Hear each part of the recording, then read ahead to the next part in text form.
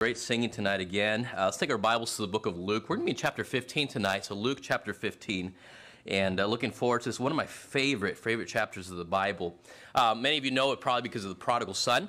The title of tonight's message is Repentant Sinners, and that is intentionally designed to cause questions. And so with this, looking at answering a very important question, thank you. A few weeks ago, or whatever it was, we were back in chapter number 11. We looked at what the scriptures were telling us in regards to Jesus' message. And Jesus is preaching repentance and that vital importance, and he's continued to do so since then. So we see the last few chapters, a lot of emphasis on that. John the Baptist, for instance, we look at some of the other Gospels, and it talks about the fact that John the Baptist was preaching repentance in the wilderness. And so this is something that's constantly taking place, and yet there's a great deal of question there. Now, in chapter 15, in fact, not that the other part wasn't good, but chapter 15 onward has a lot of stuff that brings questions, a lot of misunderstandings. With chapter 15, we know there's a lot of misunderstandings because whenever you look at it, it has about 1 million different interpretations of what any of these things could be. Yesterday, I had a chance to lead a young man to the Lord and his girlfriend, and they came about listening to what we were telling, and we talked to him for quite a while. John, what was it, 45 minutes maybe? I mean, just going through and explaining. We're in the middle of the parking lot. It's sunny outside, and I mean, it's beautiful outside, and that was not why we were staying out there, but it was nice. And while we were out there, I'm explaining these things to him. He grew up Baptistic in some kind of Baptist church. I'm not sure what kind, but it was enough where at the very end I had asked him about the gospel, or I was talking to him about the gospel and telling him that it's Christ alone, dependence in Christ alone for salvation. And he said he had never heard that before. I was shocked. How do you go to a Baptist church and not hear that it is Christ alone? And I don't mean like Christ alone as in like a lot of religions say Christ alone, but I'm talking about the full work of salvation being done by God and sending his son to die for us and risen from the grave again, that he himself bore our sins for us and that it's completely done by him. And so as I was talking to him, he was just shocked. He was shocked that this message of Christ alone for our salvation boggles his mind. Said, I've never heard that before. And so I had some questions. I said, is there anything that you have questions about? And he had a lot of good questions, honestly, very good questions. But one of the things he said was that he grew up in a certain way, and he heard a lot, and his family, some of his family members were very religious. And so in this, one of the things he mentioned was that he said, if you ask questions, you seem to get a bunch of different answers. So how do you know which one's right? And so we look at passages like this and think, okay, well, this is different, and more than likely, it's going to. If you've heard preaching on the prodigal son, you're hearing things that are different, perhaps tonight, than you may have heard in other places. And I'm not talking like if you go to another denomination or if you go to another type of religion. I'm just talking within even independent Baptist churches, whether or not it's even, and you'll hear the differences. I looked up a number of words, and I normally don't do this. I own a lot of books. I enjoy reading, and I read about these things. It's interesting, just a number of opinions, how people are so solidly convinced about extra biblical things that are going on. And for instance, we'll talk about the lady that loses a coin. And there's multiple ideas of what that coin was, and people are just like, it is this. It is her dowry. It is the collection of her income for her life. This is an old lady. This is a young lady. This is a middle-aged woman. This is a woman who is betrothed. I mean, you hear it all, and this is what the Bible is saying. And yet you don't find that in the Scripture. You just know that she has 10 coins, she loses one. And so with this, there's a lot that is there and a lot that isn't there, and people are so certain of that. And so anyways, when he asked that question, I thought, well, maybe he's doubting what I'm saying, and he's going to try to compare it to a lot of stuff. I thought that's where he was going. But he's willing to say at that moment, he's saying, I'm willing to change what I believe, and I'm going to believe what you're saying. I'm going to believe in the preaching that you're telling me. Now, he didn't use that phrasing, but the point is that he knows that he's heard a lot of different things, but when he heard the gospel yesterday, he says, I want to believe that. I want to trust in Jesus Christ alone to save me, and he did. He made that decision to trust Christ alone for salvation. Praise God for that. But in that, the question then is like, well, how do you know? Now I want to remind you a couple things about Bible interpretation. We believe here that the Bible should be taken, interpreted literally. And what that means is that when you look at the Scriptures, there's not going to be somebody, like some special preacher that's going to be able to give you Bible answers that he alone is the only one that can see it this way. All right, and that's it. And then if that person is specially equipped to be able to answer it only in that way, nobody else can really see it. But you just have to trust him. I heard a story about a man out in Nigeria not too long ago. And this is a preacher out there who was saying that if you give him a certain number of thousands of I forgot what they call the dollar in Nigeria, not the dollar, but their currency, thousands of whatever that currency was, he will, in return, give you $1, $1 for those thousands of, I can't remember what it's called. If anybody knows it, nobody knows what a Nigerian currency. Okay, so this morning we would have had a lot of people that knew. Anyways, with that, now it translated to hundreds of dollars of difference between the $1 and the hundreds of dollars that was being exchanged. And the preacher was promising, you give him all this, God has told him that he's going to give you that $1, and as long as you keep it in your room with you, or you keep it with you, or you put it on display, it will show the power of God, and you will thrive financially. And that $1 will, through your business, expand to $100. And then that $100 will turn into 1,000, and that 1,000 will turn into 1,000,000, that 1,000,000 will turn into 1,000,000,000. This is the promise of God. Listen, that is wicked. That is wicked. This did not come from God, and yet they're claiming this to be God's word. And I saw the video of him holding a pile of tightly bound $100 bills all placed together and praying over there, promising the blessing to all those people who gave those things ignorantly to this man. And shame on him. Now, obviously, you might say, well, how dare they even give it up to him? They have been deceived. That's what's happened. They've been deceived.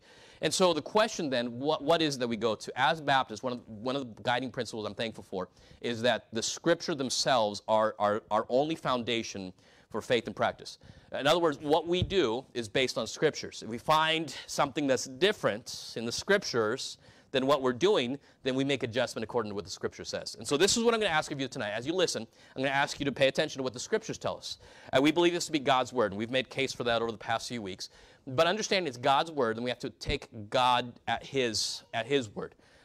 We were witnessing to somebody on Wednesday, and he would ask questions, and finally realizing just trying to trap us, the question was, I finally kept asking him, if you want an answer, I will give you a Bible answer. Are you going to believe what the Bible answer is? He's like, I just want to know the answer, yes or no. Like, well, I'll give you a Bible answer, and will you accept the Bible answer? And ultimately, the answer was no. And so, anyways, with this, we're going to look at it from the Scriptures and find out what God has to say. Now, starting off here in Luke chapter 15, Jesus has been traveling. He's got a lot of people following him. Jesus is quite a popular preacher. Now, he doesn't have much. He's not a wealthy guy. He was the son of a carpenter, or his stepdad, if you could call him that. Joseph was the one that has trained him, and so there's reference to Jesus in that manner. But anyways, he didn't have much. In fact, he didn't have where to lay his head. He doesn't have a home. He doesn't have a bed that he goes home to. He doesn't have a mailing address. Jesus wandered, and he had his disciples with him. He had 12 of them that he had selected. Now, he has others that are doing special work, about another 70.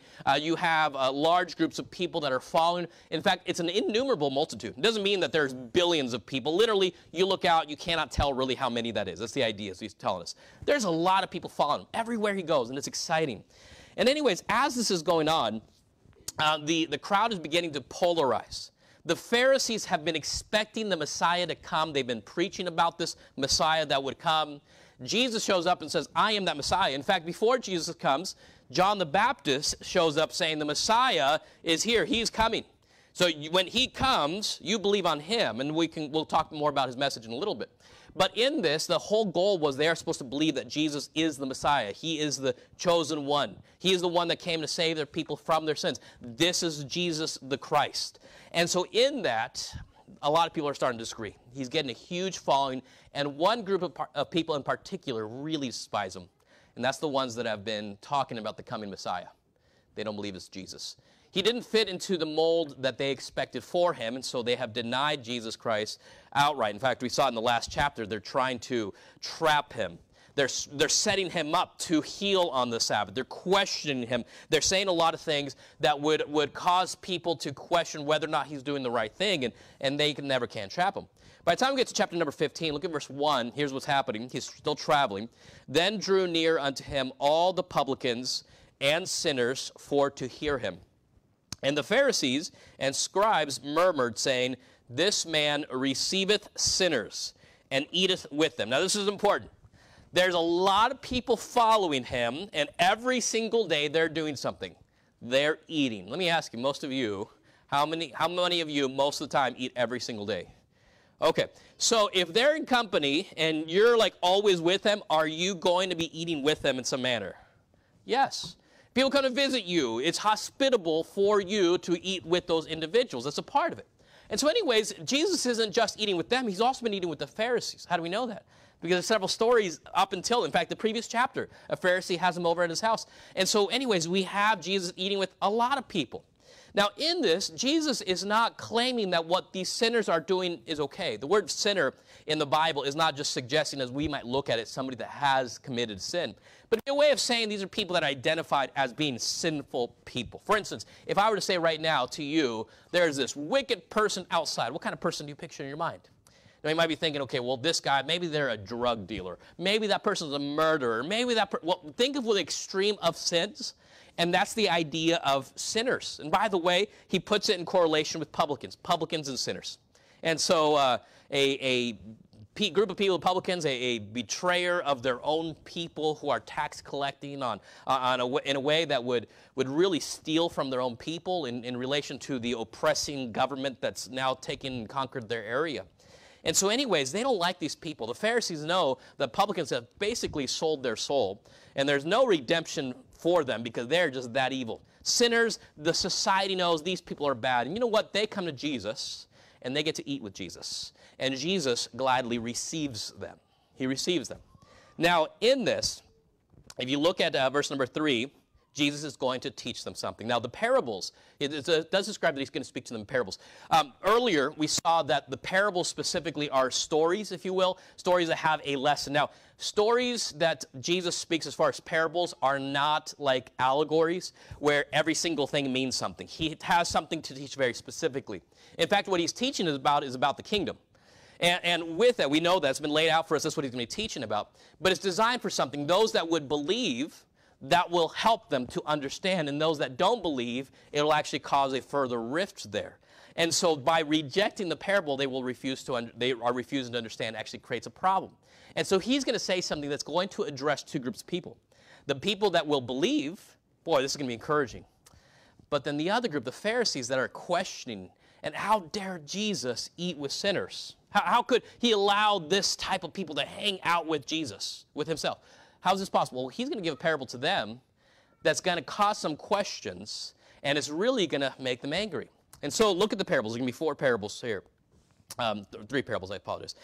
Verse number 3, and he spake this parable unto them, saying, What man of you, having 100 sheep, if he lose one of them, doth not leave the 99 in the wilderness, and go after that which is lost until he find it? It's a fair question. And so the question here, he asks this is, who here would leave and go look for that one? What man of you would go do this? Now, it's kind of a fair question in the sense that it's not a rhetorical question. If you have, now don't think of sheep as far as like your pets, all right? So some of you have a lot of pets. How many of you have more than like 3 or 4 pets? All right, so you have a lot of pets, a handful of you.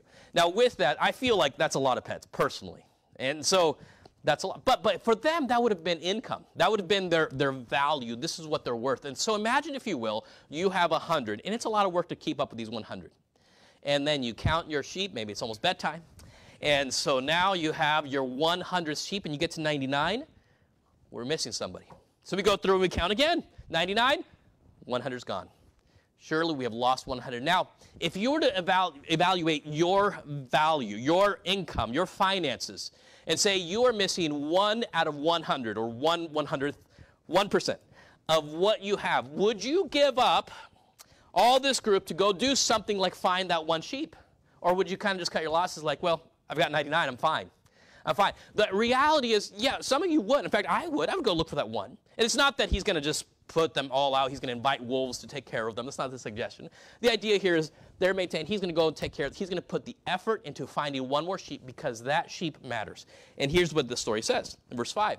And when he hath found it, he layeth it on his shoulders, rejoicing. By the way, that means when he finds it, that sheep is not doing any work to be brought back. He recovers that sheep, lays it on his shoulders, and he walks it back to where it's supposed to be. The shepherd does the work. This is important. In verse number 6, and when he cometh home, he calleth together his friends and neighbors, saying unto them, Rejoice with me, for I have found my sheep which was lost. Who did the finding? The shepherd. Who did the saving of that sheep that was lost? The shepherd. Who brought that sheep back? The shepherd.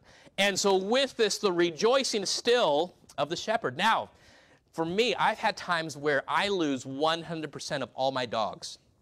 I have one. And that dog will go out, and we have a little 4-foot fence that worked really great to keep her in for about 3 weeks until she realized with a short sneeze she can jump over the thing. And so she does. She sees anything out there, she chases after it. And there's times I have to go get Lucy. And I try to maintain a good Christian testimony when I'm out in my front yard and I'm chasing my dog around my neighborhood, and my dog suddenly, who can hear absolutely anything, suddenly cannot hear the commands of my voice that says, come or go home. She doesn't get it suddenly.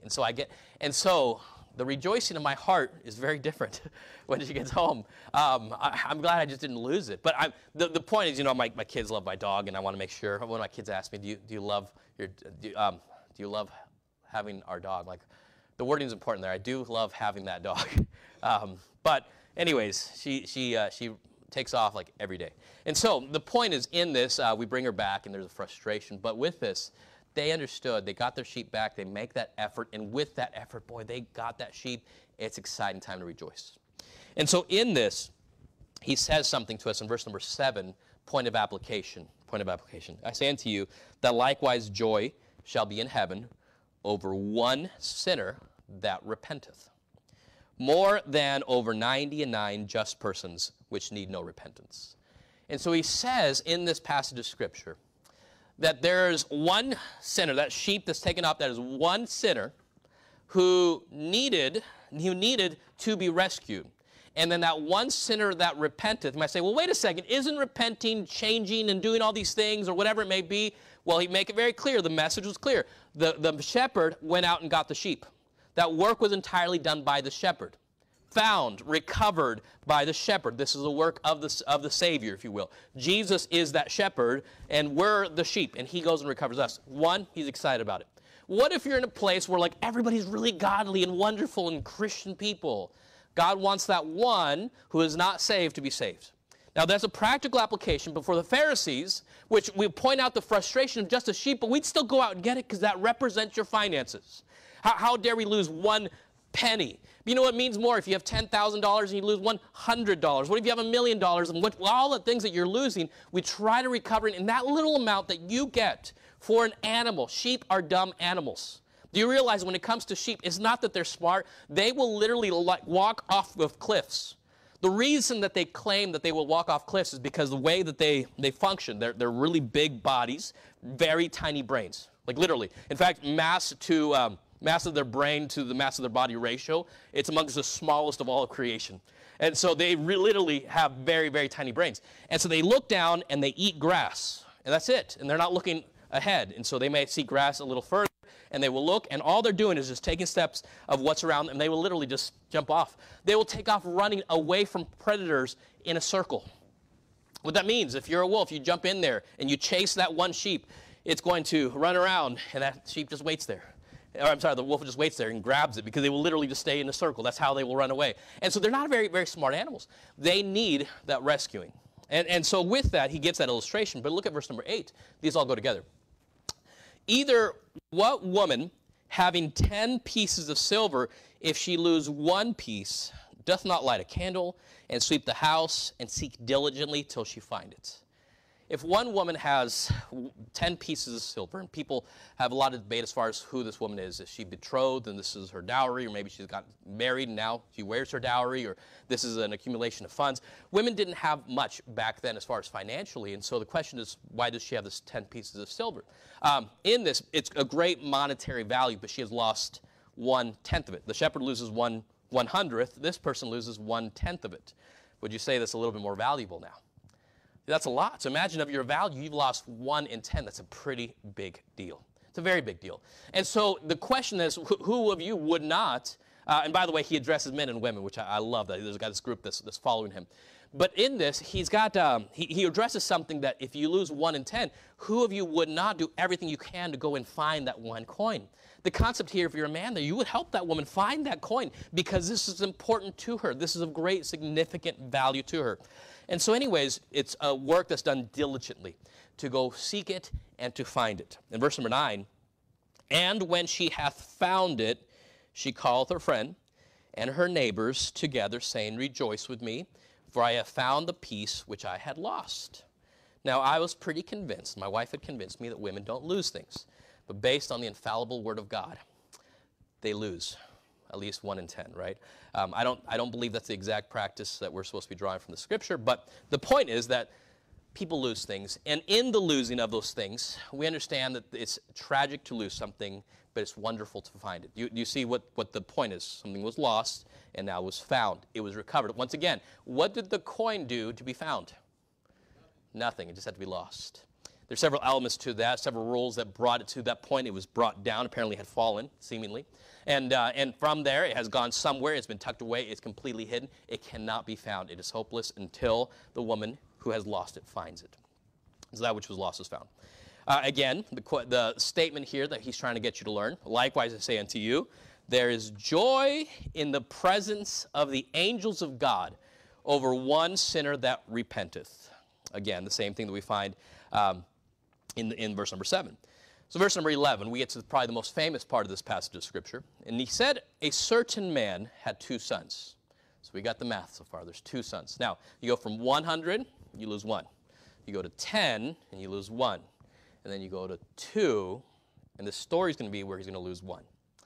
Now, beyond the fact that he has lost a sheep, which represents a small amount, 1 in 10 coins, which a little bit a greater intensity as far as value, this next one is going to be a child. And in this, he's representing something that is supposed to intentionally draw out the heartstrings.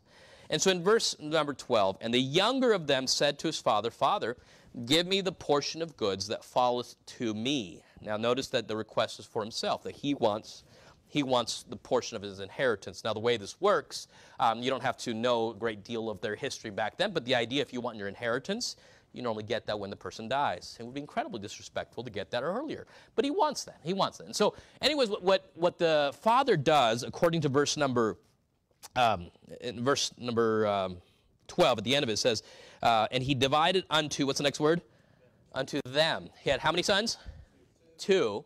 He divides the request as far as the inheritance to both of them.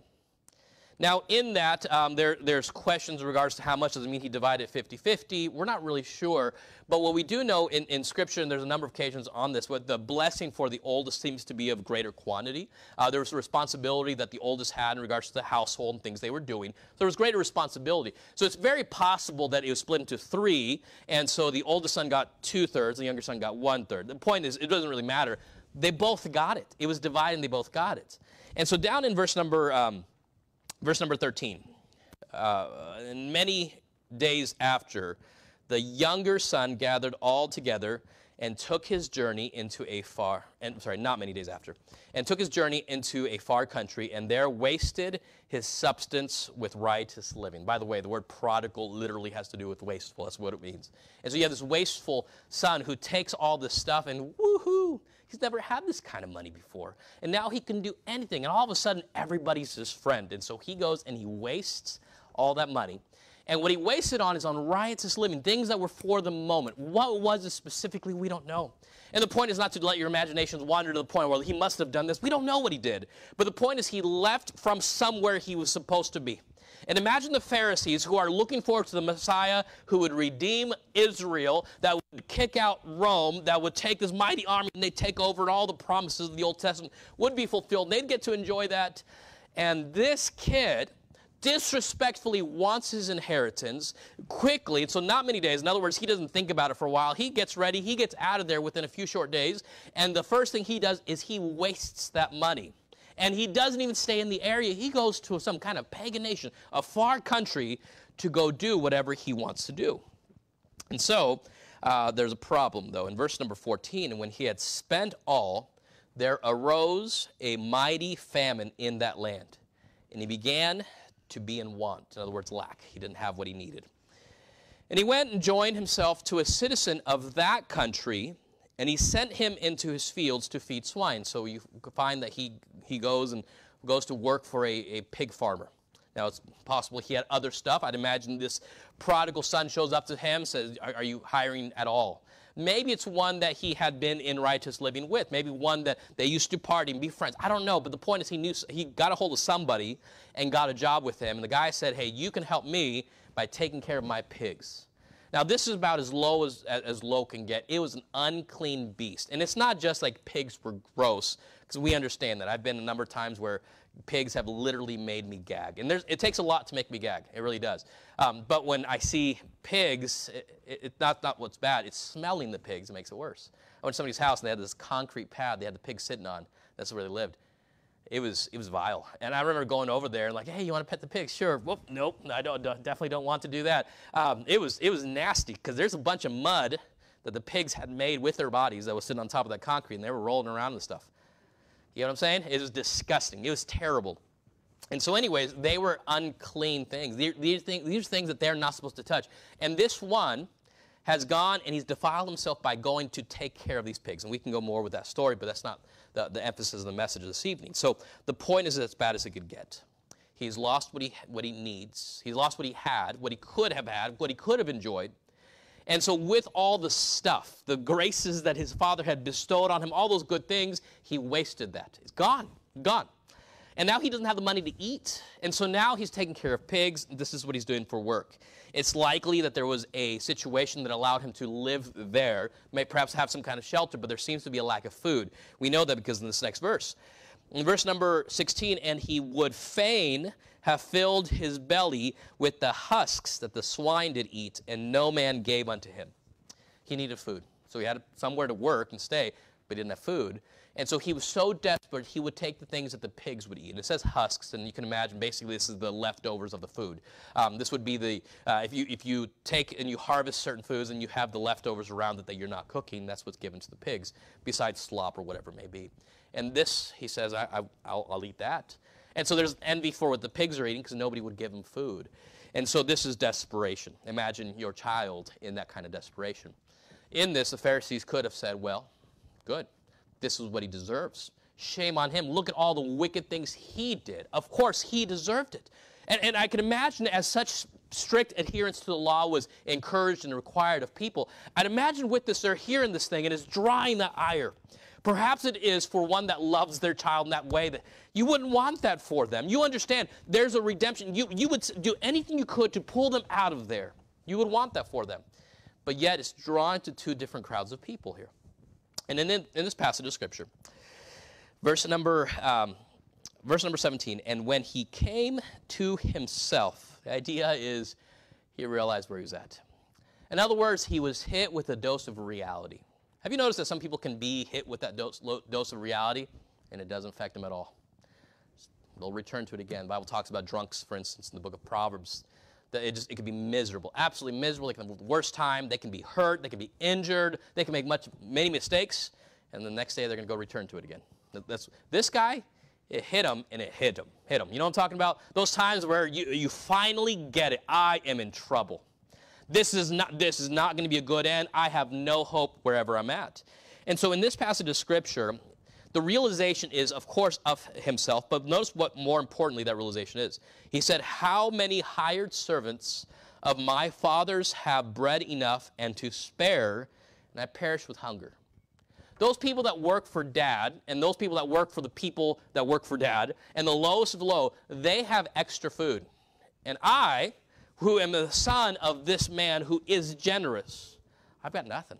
I've got nothing, I have no food, and I'm going to die in hunger. So in verse number 18, he comes up with a plan. I will arise and go to my father, and I will say unto him, Father, I have sinned against heaven and before thee, and am no more worthy to be called thy son. Make me as one of thy hired servants. This is the plan. In verse 20, and he arose and came to his father. When he was yet a great way off, his father saw him and had compassion and ran and fell on his neck and kissed him. This father runs. He does something that would have been out of character seemingly. This one has gone and he has run to receive him. Now he should be able to tell his son, good, you don't belong here, not until you can show me how you're going to behave. And that's not the issue. The issue is that he just simply had to come to the Father. The Father runs to receive him. And when the Father runs to receive him, he has compassion. He loves him. He kisses this stinky, smelly, wicked son, kisses him on his neck.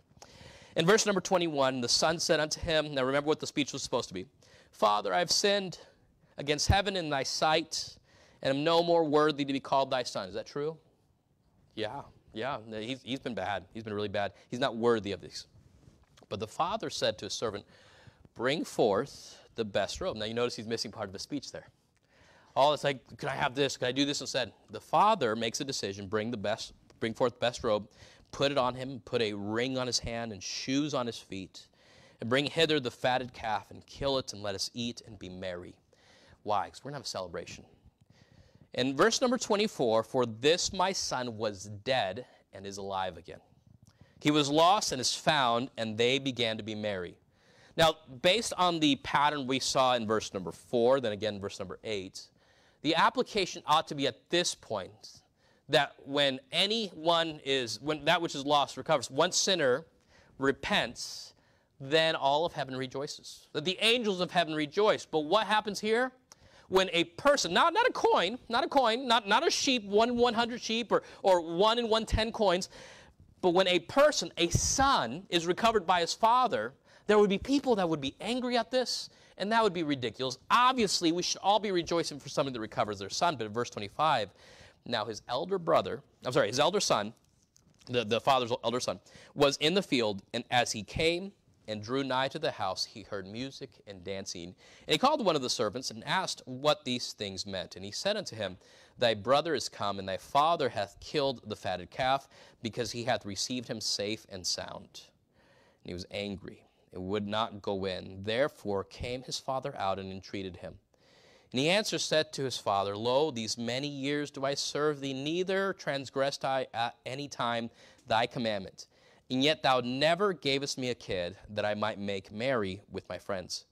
But as soon as this thy son was come, which hath devoured thy living with harlots, thou hast killed for him the fatted calf. And he said unto him, son, thou art ever with me. So the father's now responding, thou art ever with me, and all that I have is thine. It was meet that we should make merry and be glad, for this thy brother was dead and is alive again, and was lost and is found. This is the lesson. Maybe we'll say that the application kind of ends here. Well, so what happens? The point here is very simple, that the brother should have rejoiced as well. And now the issue is, remember the Pharisees, this is the context. The Pharisees are hearing this. They're angry. And so what it tells us is, yes, not everybody's going to be happy for you when you get saved. Not everybody's going to be happy for you when you come to the Father. But you know what? That's okay, because the Father still has accepted you. And when it comes to salvation, people might tell you, well, wait a second, you're not good enough. I know what you were like in the background. I remember what you were like back then. But the reality is this, the Father has received you. And understanding that he's relating this to salvation, what we're talking about is this one came to himself, I am lost. What I need is to go to the Father. What did this man do to change in his life? Nothing except go to the Father. Now, he could have tried doing other things. What if he had tried putting applications in with other farmers? Do you have any other job that's not pig farming? The point is, at the very lowest of his existence, what he needed to do was go to the Father. He had to go back. That's the whole point of this. And so the application, we see it in verse number 7, where it says, joy shall be in heaven over one sinner that repenteth. In verse number 10, likewise I say unto you, there is joy in the presence of the angels of God over one sinner that repenteth. And so the point here is that the sinner has repented. And so that brings up a lot of questions. For one thing, what's the point of this application? One is this, that the sinner's only hope is the Father. That's the whole situation. That repentance is specifically tied into who the Father is and what the Father is doing, not on the transformation of the sinner, but the transformation that the Father does for the sinner. This is something else that happens. Now this is very important. Now, we're going to talk about a couple things. One is this, that God wants to see people saved. I've gone through this passage of Scripture a number of times. I thought, what is this about? And I've heard a lot of messages about this. And you look at the prodigal son, about the one that goes and wastes his life in righteous living. And I hear a lot of preaching that says, all right, what you need to do is don't be like the prodigal. Here's the problem with that. You were. You were. You needed to be saved. That's the whole situation. What he's pointing to you is what you were. You might say, oh, wait a second. It's because they're sinners and they're wicked, not like me. What does the Bible say about who needs to repent? God is not willing that any should perish, but that who? All would come to, that may come to repentance. The idea here is very specific, that all people need this. The problem is that some Pharisees don't realize they need it. There are people that don't understand who they are before God, and they think they're fine. He was taking care of pigs. This is the lowest of low, far from his Father, and he needed his Father. That's what he needed. But he didn't understand until he came to himself. There's something that took place where he finally understood, I need the Father. That's what happened. But you know what that means? That there was a time period where that's not something that consumed his mind. You ever wonder, you talk to sinners, and I'm talking about somebody that's struggling with sin, and you have something that you can give them. You can give them eternal life from the Father. You could show him this is what salvation is. Not that you yourself are the giver of it, but literally that you give what the Father has given you. You've received it, and you can give it to somebody. They could be saved. And they're like, no, I don't think so. I don't want it. And it just boggles our mind. How is that possible? Why? Because they don't come to what the sinner here in this passage of Scripture did, that he came to himself. He came to himself. There's no realization as far as where we're at. And so there's a few things that we need to understand when it comes to repentance. And I know the message has gone long. We've covered an entire chapter.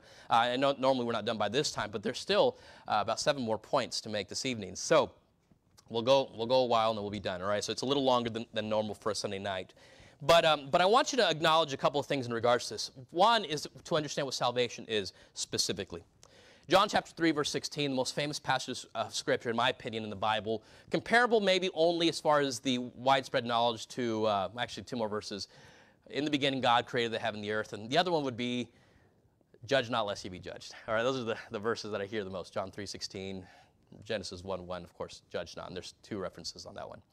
But anyways, in this, John 3:16, for God so loved the world that he gave his only begotten Son, that whosoever believeth in him should not perish but have everlasting life.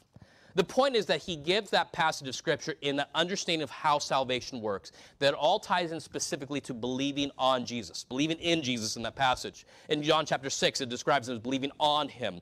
The idea here is not just that there's a mental assent about Jesus, but literally that you are now transferring what you're trusting in. No longer are you trusting in your past, your works, or whatever it may be, or maybe it's just your blatant refusal to acknowledge God at all. And now you're coming to put your dependence on Jesus Christ alone. For whosoever believeth in him should not perish, but have everlasting life. This is then that salvation he speaks of. But now with this, we talk about the fact that we must.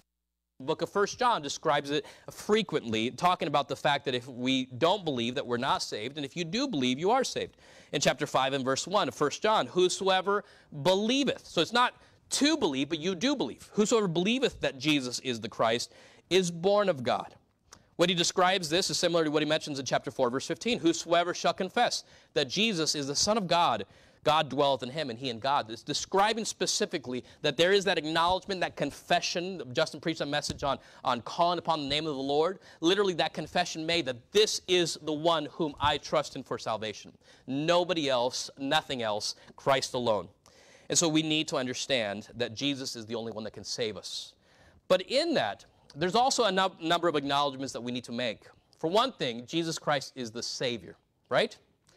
If Jesus Christ is the Savior, it makes no sense to preach salvation if somebody doesn't need to be saved. Now the Pharisees are thinking, well, look at what we're doing. And so Jesus makes a very clear statement that he came to save sinners. Paul describes that he is a sinner, a chief of sinners, if you will. And what he's making clear here in this chapter is that there's great rejoicing for Jesus when Jesus accomplishes that goal. When I look at this chapter, the question that oftentimes comes up, who is the prodigal son about, or that story about? Is it about the one that goes off and lives righteous living, wastes his money in righteous living, or is it the son at home? Which one is he talking about in this one? Can I remind you what the parable has been about in all 3 of those stories? It's about the finder. The one that this is who it's about. It's not about the sheep. Nobody's thinking, oh, I wonder what that sheep was thinking about when he was wandering off. It was lost. It doesn't matter. You know, one way or another way, they're all lost, right? They go in one direction or another. They need to be found. What about the coin? Was the coin really intimately involved in its sin? Maybe really struggled to be found? No. The rejoicing was of the woman who found it. And likewise, it's about the Father who restores his Son, who saves his Son. Lost and found. And what the problem, though, with the other son, the son that stayed home, is not that he didn't need to be found. It's that he didn't realize that whether home or not, maybe close by or not, he needed the Father as well. Not understanding who he was. So we do need to understand a couple things. One is that you are a sinner. In order to be saved, you need to acknowledge that you're a sinner. Now, the reason I tell you this, you might say, well, it's a Sunday night. Most of us come here frequently. Most of us are here every service or whatever it may be. With this, you might say, we've heard this hundreds, if not thousands of times. We'll hear it multiple times in a service. This is a vital, vital truth that we acknowledge, that we are sinners. That sin means that you are a sinner. The issue that he calls us here in this and throughout these past few chapters is that it's not just that they had sinned, but that they are sinners. This was your estate. Now, it doesn't mean that once you're saved, you are no longer a sinner, but you are now a saved sinner. And so in this, what he describes then is that these sinners are without hope, though. There was complete hopelessness when it came to our sin. That means all of us. Oh, well, I stayed home. I did all the right stuff. You still needed the Father. You missed out on this chance, of this opportunity for that salvation offered. The point is that you're sinners. For all have sinned and come short of the glory of God. The wages of sin is death. This is describing something very particular here, that you are lost. And so that's what we need to understand. To believe on a Savior, you need to acknowledge that you need to be saved. I talk to a lot of children about salvation, and on occasion we'll have a child come to me, and a parent will ask about their child being baptized. And so we'll always go through the plan of salvation. I want to hear from them. What does it mean that you're going to be that you want to be baptized? And they acknowledge it's not washing away my sins. It's not that work. It's Jesus alone, that I've trusted in him. And there will be references about, I've trusted Jesus to save me. Okay, why? Well, because I'm a sinner. I need to be saved. Well, what would happen? I've asked this question to a lot of kids. What would happen if you didn't get saved? Would you go to hell? No. And kids will tell me, well, you're right. That's the right answer, Noah. But yes, if somebody's not saved, yes, then you do go to hell. But I have numerous children like, oh, no, I wouldn't. See, I'm a sinner, but I don't deserve hell. But I need to be saved. See, that doesn't make any sense. And I give this illustration when we're soul winning pretty frequently. If we're out swimming and there's a lifeguard there, where is the lifeguard going to be looking to save people from? The pool or from the beach or the concrete or whatever? So from the pool, because that's where people drown. If I come up to Daryl and say, hey, Daryl, I'm a lifeguard. Great, that's wonderful. It's good to know you. Daryl, I've saved you. Does that make sense? No, why? Because Daryl's not drowning. Oh, no, but he asked me. He can say, hey, can you save me? Yes. But here's what we're doing. We preach a Savior without sin. And it doesn't make any sense. People need to know that they are lost. And if not, they don't need to be saved. And this is what Jesus pointed out. He's not saying, oh, no, you Pharisees, you're really religious. You don't need to be saved. How many does God want to come to repentance? All. That means the Pharisees are included in that number. They just don't realize that they don't come to himself. They don't come to themselves. And so, in this, let me mention a few other things about this. So this is salvation. Of course, you're lost. You need the Savior. Then you need to trust in that Savior, which is how it's going to work. The way in which there is finding is not by the sheep coming back. That sheep was put on the shoulders of the shepherd. It's not by the coin rolling back out. That one had the work done by the person that lost it to recover it. And it's not by changing the course of all the things that he was doing. It was coming to the Father. The Father received. Oh, well, now, in fact, notice the attempt to work. The son that comes back, I want to be one of your servants because I don't deserve to be there. And the Father says, no, you're mine. You're my child. You acknowledge, there's that position in Christ specifically that we're given with salvation. No work. And so this is vital. And so salvation is about the entirety of Jesus saving you. Jesus saving you. And so then we have to acknowledge one other thing. So we understand salvation. God willing, you're saved. If you're here today and you're not saved, God wants to save you. In fact, I hear people say, what kind of God would send people to hell for their sin? That's how bad our sin is, that it deserves hell. I say, oh, no, I've only done this or I've only done that. We're not understanding how holy of a God that we're offending when we sin. And that God wants to save you even though you offended him in his holiness and righteousness and glory. He still wants to save you. And so understanding what that salvation is, I encourage you, if you're not saved, get saved. When you look at this parable, this should drive you to something. You need salvation to get saved. Perhaps you're here, perhaps you're listening online, whatever it may be, trust Christ as Savior. But here's the next part, and I want to address this in some brevity because we can spend a lot of time on this specifically. But that's the subject of repentance. The word repentance gets a great deal of confusion. Why does the word repentance create confusion? Let us count the ways. And so there's a lot of reasons for why. One of the things that we as Baptists do is we're like, well, it's the Catholics' fault.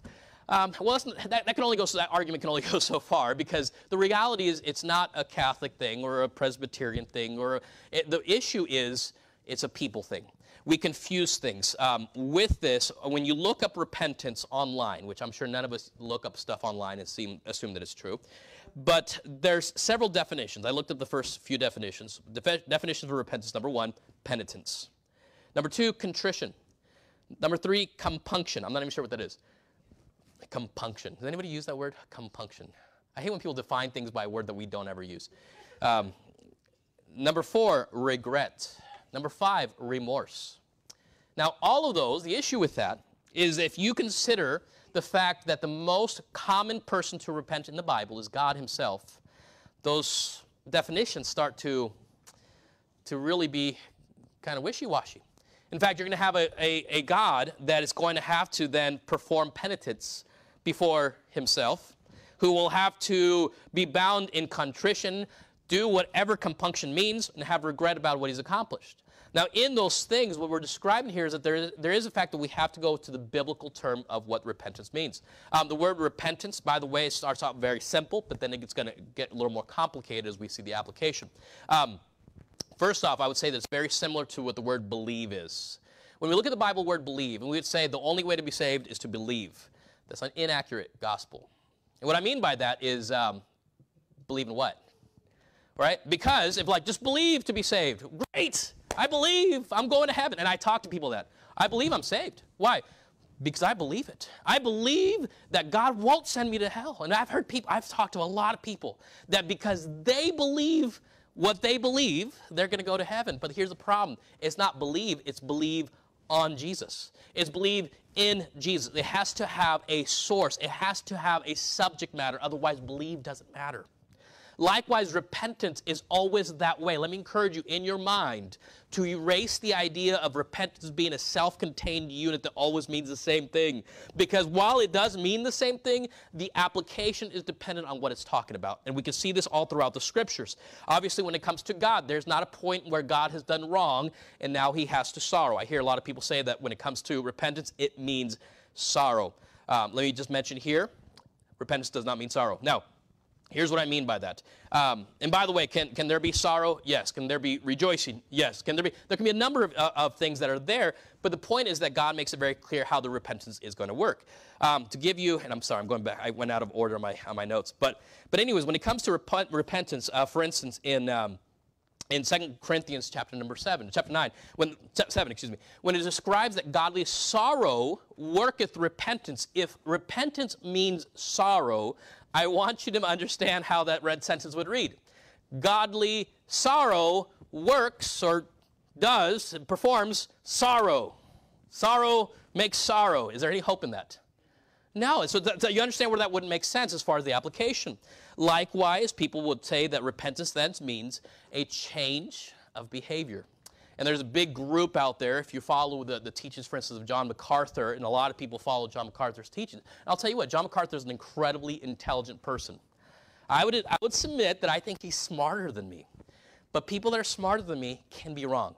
All right, I talk to people out there that believe that the world was created simply by evolution and happenstance and crazy events out there when it comes to evolution, millions and billions and whatever it may be years ago.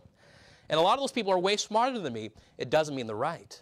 Because I've also been in places where you have a guy named Bubba who doesn't understand much, but he can tell you God created the earth. And he doesn't have a single degree on his wall. So what? But he's right. But he's right. And so the point on this is that we don't do this based on some kind of background, the letters behind our names. We look at it based on the authority of Scripture, just like we started earlier today. In this, we speak about this, that repentance does not mean then a reformation of our actions. What I'm talking about here is that people will try to clean up their lives in order to get saved, and that's not what it means. People think they can come to Jesus because of what they've done. What happens when the son says, all right, you know what I'm going to do? I'm going to do this. I'm going to become a servant. That's not what the Father accepts. He doesn't do that. In fact, all he does is come to the Father, and the Father accepts him. He acknowledges, I was wrong, you, and the Father accepts him. Likewise, the sheep doesn't come back. The Father does the work. It's not a changing of our behavior in order to do this. What about commitment? Is repentance then not a commitment? When we talk about this, there's not going to be a passage of Scripture you're going to find that's going to say that repentance then is the intensity of commitment. Because here's why. By commitment, you're saying, I'm putting down the intentions or the down payment of my intentions for my salvation. Saying, I'm going to offer you this in exchange for the eternal life through Jesus Christ. And again, what's happened here? It's become a transaction of what you have then paid for salvation. That makes sense? What it then is, that now is no longer of God alone, of Christ alone. It's because of your good intentions. And so with this, here's what we do believe, though. We do believe repentance is vital. We hear the accusation made against churches like ours, say, so you don't believe in repentance. Listen, that's a dangerous accusation. Because when somebody says you don't believe in repentance, what they mean is that they will say, so you don't have to live for Jesus. We had a conversation, and we can go on and on with stories like this. We're like, so if you trust Jesus Christ to save you from all your sins you've ever done, all you're ever going to do, then you can live whatever way you want and not do anything for Jesus. Well, let's address this really quick. Romans chapter number 6. Romans chapter 6 here, the passage of Scripture talks about the what that means for us. Okay, so if it's not then commitment, if it's not then sorrow, if it's not then whatever else you can come up with as far as what repentance is, then how does this work when somebody's going to believe on Jesus Christ? In chapter number 6, in verse number 1, it says, what shall we say then? Shall we continue in sin that grace may abound? Verse 2, God forbid. How shall we that are, notice the next words, dead to sin?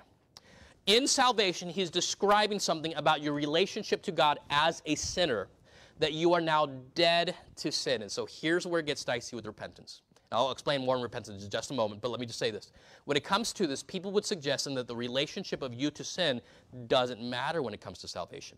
And it absolutely does. Why? Because he calls you frequently sinner. Sinner. You have to come to that acknowledgement. You are a sinner.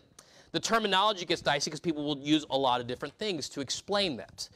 People will say it in many, many different ways. Let me encourage you, be gracious about that kind of stuff because we automatically assume what they mean by that. Now, in this, what we talk about is when you are saved, you couldn't save yourself. Jesus alone can save you by what he finished for you, not a work that's left to be done by you. Jesus is both the author and finisher of your faith. And so in this passage, he says, what do we do? Well, you are now dead to sin. When did that happen? When you got saved. Verse number 3. Know ye not that so many of us were baptized into Jesus Christ, were baptized into his death. He's not talking about a water baptism. He's talking about what it means that you came into Jesus then by your salvation. Therefore, we are buried with him by baptism into death, that like as Christ was raised up from the dead by the glory of the Father, even so we also should walk in newness of life. What he's saying is that your sin that you were guilty for, you were guilty. You were completely guilty. In fact, I have a whole study on conviction here that we're just not going to touch tonight for the sake of time. But the point is that you are guilty. There's that acknowledgement. I'm a guilty person. I stand before God condemned. The law of God demonstrates something to me. I am condemned entirely before the Father. There's no way I can stand in his presence, in his glory, except bringing anything that he would accept. There's nothing. And so with this, here's what happened. He said, I can't. I'm trusting Christ alone. When we think of repentance, what we're saying here is then what you were once believing in, what you were once trusting in, you will now come to the Father. You come to the Father for salvation. A lot of times we'll say to Jesus, and by the way, this is a wonderful thing about coming to the Father. If you say, well, I'm coming to Jesus to save me, that's great news. He'll save you. Okay, when you come to him, he saves you. In this passage of Scripture that we're talking about, he says something very clear, is that you are now dead to that sin that you had before. Now, here's where this is important. A lot of people would suggest then that you now have to create this dead relationship to sin. In other words, like, all right, I'm abandoning sin. I won't do it again. In order to get saved when this is the result of your salvation. I say, well, wait a second. So Jesus saves me. I'm choosing to trust Christ for salvation. now I'm dead to sins. That's exactly how it has to work in that order. If you say, I'm going to trust Christ as Savior, so now I'm going to make this commitment that I won't sin ever again. I've heard people say that I won't sin anymore. In fact, there's whole groups of people out there that have said, well, you have to commit not to sin any longer. Or maybe the intention of the best I know how, I won't sin anymore. Here's the problem. You only have a partial view of what those violations before God are. You didn't understand those things. You don't know the fullness of that, and so you're going to continue to learn those things. What that means is you're going to have to keep getting saved every time you realize there's certain sins that are present you didn't get saved from because you didn't offer those up before God. The confession has to be of Christ as your Savior. And so with this, by the acknowledgement of the fact that He is saving you from your sin, you are now dead. That relationship changes the moment you get saved. And the problem with that is we're afraid of that. We're afraid of that. What do I mean by that? We don't want to tell lost people that. So what's going to happen is we have the idea that, like, hey, you know what? This holy God is saving you because of how wicked you were. But let's not talk about you need Jesus. No, emphasize that work. The law shows somebody they're lost. It condemns them. Let it. Let the word of God condemn the lost person that they are a sinner, that the law could finally bring them to a point where they're eating the slop from the pigs and they would realize that they are hopeless without Jesus. So the point is they go to Him. That's the goal. In this, go down to verse number 6, knowing this, that our old man is crucified with Him, that the body of sin might be destroyed, that henceforth we should not serve sin. Since when? Since you got saved. Okay, so now I'm choosing not to serve sin. The point is that relationship with sin is severed. The power of sin is no longer on you once you're saved. That's a wonderful truth.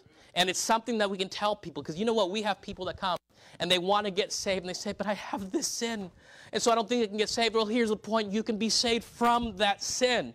And when you get saved, then you'll have power because Christ will sever that relationship, that sin that has a stronghold in your life, and He severs it entirely. Just as much as He was able to defeat death, He can likewise defeat that stronghold in your life.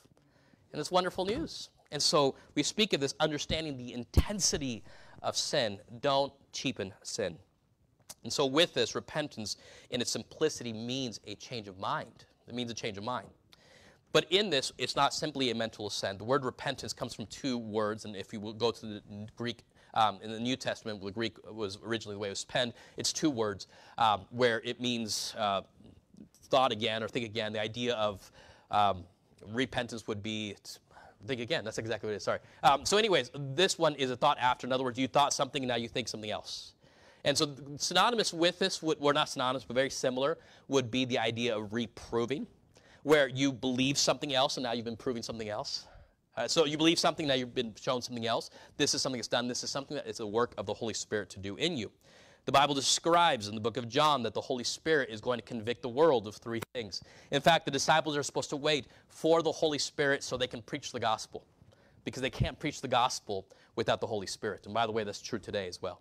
When it comes to this, the Holy Spirit is the one that convicts the world. In fact, the Bible uses the word reproves. In fact, in other passages of Scriptures, we would find that He does other things like convinces. When does He convince? In the book of Jude, verse number 14, I believe, when He convinces the world of their ungodly, wicked deeds that they do. When does He do that? At judgment. So it's like, oh, yeah, at that point, I'm going to finally show them they're wrong. No, that's judgment. So the idea is the condemnation that's there. This is what the Holy Spirit's doing. He's showing them their sin, that there's a cost. And by the way, when it comes to their sin, what He's showing them, because they don't know Jesus, they've not been saved. In other words, they don't have a Savior from that sin. They're lost in their sin. Righteousness, because they don't see Jesus. Jesus has ascended, and so they don't see Him. So the Holy Spirit shows them, Jesus whom you have not seen will save you. And sin, righteousness, and judgment. If you don't accept Christ, this is what happens. And the Holy Spirit will show that to people. If you're here and you're saying, I'm not saved, but I understand what that means, it's not because I've articulated in such a special way in my 2022 version of English that I speak, but because the Holy Spirit makes that truth very clear, because there's a lot of world out there that says, nope, that doesn't make sense, and I refuse to believe it. And so this is what the Holy Spirit is doing. And so then repentance would mean that you acknowledge that. By the way, repentance is going to be about a number of things. Who you are as a sinner. You need to be saved. And specifically that you would come to Christ as your Savior. This is going to be found in a number of places specifically, and when it comes to faith. In fact, sometimes it's going to talk about those who have been saved as those who have repented. In the book of Acts, when Peter goes to the house of Cornelius, Gentiles, And when he's speaking about those Gentiles, he's talking about how they got saved, even though they weren't Jews, they got saved, that the gift came upon, the Holy Spirit comes upon them. And so the assembly there in Jerusalem realizes that they indeed have received, oh, by the way, Peter makes it clear that they had believed on the Lord Jesus Christ. And so the conclusion of the assembly in Jerusalem is that they had repented. They had repented. What does this mean? They have come to believe on Jesus Christ. So repentance, they've changed their mind about what? Salvation specifically. Now, likewise, what that means for a Christian, you need to continue to repent. We continue to change our mind about what? To the intensity and such that we are giving in, we are submitting to what God has for us in all areas of our lives. First off, it's about salvation. You need to be saved. Secondly, it has to do about every area of your life. The Bible makes it very clear that you are to repent about all areas of your life when they're not lined up with what God has for you. And so in this, I have a whole lot of notes on this one, and we're not going to cover all of those. But let me mention a couple explanations, a couple examples. I know we're a little later than normal. Just bear with me here for a moment. Acts chapter number 11, verse 17, the Bible says the gift given, speaking of that, I'm sorry, that's the passage about they believed, God granted repentance unto life. And so they believed on Jesus Christ. Repentance is described in verse 17 as who believed on the Lord Jesus Christ. Acts chapter 17, verse 30, all men, the Bible describes about the command of God, all men everywhere to repent. And so here's how this was put into practice. Certain men clave unto him and believed. And so they believed with a message about the necessity of repenting, changed their mind to believe on Jesus. Acts chapter 20, verse 21, testifying both to the Jews and also to the Greeks. And what he's telling them specifically this message about what the gospel is, the death, burial, and resurrection. And he says, repentance toward God and faith toward our Lord Jesus Christ. And so what he's pointing out here is once again the necessity of I was wrong and whatever else it was before, and I'm coming toward God in faith about who Jesus Christ is and what he does in regards to my salvation. And so we are changing our mind. We're changing our dependence. This is a volitional thing. In other words, by your will, you're saying, I'm making a choice that I am no longer going to believe in, and then it goes on and on and on. That I will no longer allow whatever it is that was preventing me from believing on Jesus. For the prodigal son, the first one, he wanted sin. That's what he wants. He would not acknowledge the Father. He wanted to not go back enough where he was willing to say, I'm going to stay in the slop. Do you realize that he's not even out there in righteous living anymore? He can't. But what he does do, he avoids the Father by working for a farmer. He gets a pig job. Still, it's not enough to go back to the Father. And then finally, when he's about to die from being hungry, then he comes to himself. Then he realizes he needs Jesus. You see all those limitations to that? It may be a process that brings you to the point where I finally need salvation, but salvation itself is not a process. It is the act of God in saving you when you would finally call on him to save you. And this is exactly what's happened. Now, let me finish with one last thing. The book of Joshua, and we're not going to go to the story right now, but in the book of Joshua, there's a passage where they've been trapped in chapter 22, and they've been conquering lands. And there's a group that's out there. It was Reuben, Gad, half the tribe of Manasseh, that they conquer a certain piece of land, and then they go and help the rest of the group conquer their land. Well, anyways, finally, Joshua's like, all right, good job. Now you can go home. So they go back, and they set up an altar. Now, there's a lot of commands. Do not worship any other gods. No idolatry. If that's the case, we see it earlier in the book of Deuteronomy. You go back, and you whoop up on them. You make sure that's what's going on, and you whoop up on them. You kill them for their idolatry. Well, anyways, they go back to their area after they're done fighting, and they build a huge altar. Now, in Joshua chapter 22, verse 11, and the children of Israel heard say, behold, the children of Reuben and the children of Gad and the half-tribe of Manasseh have built an altar over against the land of Canaan. And down in verse number 12, and when the children of Israel heard it, the whole congregation of children of Israel gathered themselves together at Shiloh to go up to war against them. And so verse 16, thus saith the whole congregation of the Lord, what trespass is this that ye have committed against the God of Israel? The answer is going to be in verse number 25 down to verse 27, where they say basically, we're not defying God. This altar is not for sacrifices, but we have a river between us, that God has put the Jordan River there, and for us to go over to do the sacrifices of the tabernacles a lot. So this altar then is like the old altars we used to set up, where they would set up 12 stones, but it's just a commemoration of what God has done for the future generations to see when they see this. Yeah, it's a little different than some of the stuff, but it's going to point why we're still tied in with those people on the other side of the river. In other words, this is to unite us. This is there. And so, in this, the son of the high priest, Mejia, says, "This day we perceive that the Lord is among us, because ye have not committed this trespass against the Lord." And so here's what happens. They're about to kill each other. They're going to go to war. And things have been going really well. And so what happened? At the beginning of this, the reason it all happened is, yes, we say, well, it's the altar. Well, more than that. Israel heard say, in verse number 12, the children of Israel heard of it. And so what happened then is they heard what they wanted to hear. And I'm going to speak to you guys directly here. When it comes to what you're hearing amongst the church, when you're hearing things that don't seem quite right, don't automatically assume you know what they mean by that. I have many brethren that are going to use terminology that is honestly sometimes very confusing. I have a friend of mine that wrote a book about calling upon the name of the Lord. He gave me this book when I was 19 years old. I was preaching in his church in Tennessee. And anyways, and it goes through the stories of people that call upon the name of the Lord for power. But the first one is about how to get saved. Point number 1, turn from your sin. Now, I've heard many people say this before. Oh, turn from your sin means you've got to change your life to get saved. You've got to stop sinning, and you've got to stop doing that in order to get saved. And I thought, well, how's that your first point, that you're going to stop sinning? But then he explains what he means by that. 3 points. Turn from your sin means this. You're a sinner. You have sinned. Here's a proof that you're a sin, the law. Your sin deserves payment, death, hell for eternity. Point number 3, you can't do anything to save yourself. And you have to turn. Oh, that's wicked. How dare you say that? Listen, is that guy saved? Yes. Yes, because he understands something. That's what this means. In fact, the Syriac language, when the Bible translation is really probably the first Bible translation into the Syriac language, around 140, 150 AD, that one translated the word repent as turn ye. Same idea. And so in this, it's a change of mind. And so what he's using is different language that, you know what, we're not as familiar with that language because we are a little more systematic about how we do it. For instance, we're making gospel videos about how people get saved, and we're trying to maintain the same plan of salvation, so that way our terminology is the same.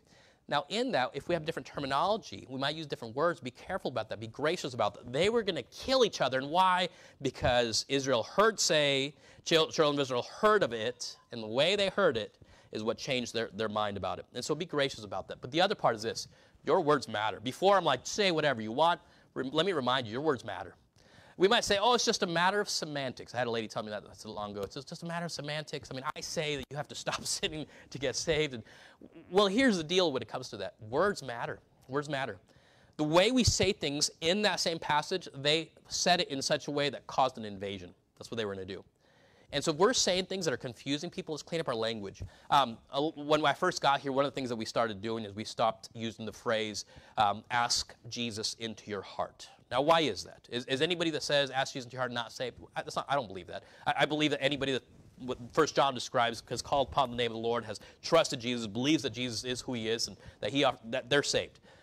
But when we tell a child to ask Jesus into your heart and you'll be saved, sure, maybe you heard a message that explains it all, but you tell it to a child and that child's like, okay. And I've seen many children do this. Dear Jesus, please come into my heart so I can go to heaven. Amen. Now, do they get saved? No. Why? Because they believe that by Jesus leaving wherever he is and entering into his heart, that they will now go to heaven. Now, we sing songs like, since Jesus came into my heart. There's a doctrine for that. But the terminology is confusing because we don't explain it, hence it confuses people. Your words matter. Oh, semantics. Let's be more careful with our words. Let's be more careful with our words because it matters how salvation works, because we don't want to give people a false impression of what it means. And so people will oftentimes be detached entirely. We won't mention sin at all. And so likewise, when it comes to repentance, be careful about repentance. For one thing, when we talk about repentance, make sure we acknowledge that this literally means that change of mind. It doesn't change before you're saved and now afterwards. Oh, now that you're saved, repentance means you change everything about you. That's not what it still means, that change of mind, and God's going to continue doing that work by faith in your life, as it meant beforehand. The depth of it is to what level your repentance from sin is such. You need to understand something. That's a change of mind about your sin. But when we offer that freely to the world, say, hey, repent of your sin, they don't know what that means. In a conversation amongst Christians, when we claim that word here that means a change of mind, we understand something. I changed my mind about the fact I'm a sinner that deserves to go to hell. That's what I've changed my mind about because I didn't believe that before. But don't use that when you're sharing the gospel with people. Because when you use that, repent from your sin, it's whatever their church has told them, whatever they believe. In fact, in the CEV, the Common English Bible or whatever version, it literally says when it comes to repentance, it talks about specifically having that sorrow or having that penitence in order to be saved. Or some versions literally talk about ceasing from sin, and that's not what the word means. And so let us then know what that means, give that explanation, that repentance is to salvation by faith specifically. And so be careful about your terminology. Is there more to say? Yes. And I've preached for over an hour tonight. With that, we can go further, but I'm just going to go ahead and end with that. What I'm going to ask you is to ask questions. With that, if you're hearing slightly different things, the goal is not to like, hey, pastor said this. Well, let's just go and be more careful about what we're saying and be excited about the fact that people can still be saved. And if you're here today and you're not saved, get saved today. All right, let's go ahead and